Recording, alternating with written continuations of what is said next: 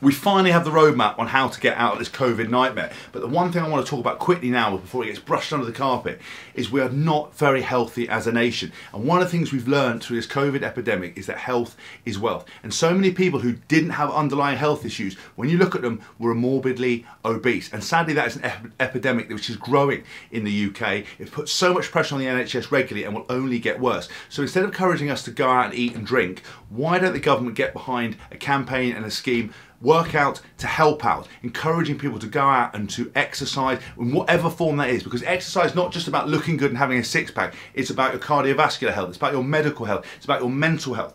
There's an amazing petition online supported by myself and Grenade to encourage people and the government to get out there and exercise and put money behind schemes that really matter. And already the people who used to exercise have been locked away and haven't been able to do it. And we need to get so many more people up and educated around food, around nutrition. So if you want to sign the petition, it's had over 200,000 signatures for the Work Out to Help Out campaign, then you can do that. They'll have to debate it in the House of Commons and we can actually make a difference. So next time something like this happens, we'll be better prepared, we'll be better educated, we'll be fitter, we'll be healthier, and do you know what? We'll make a difference. So before you think about getting a pint down your neck, think about signing that petition.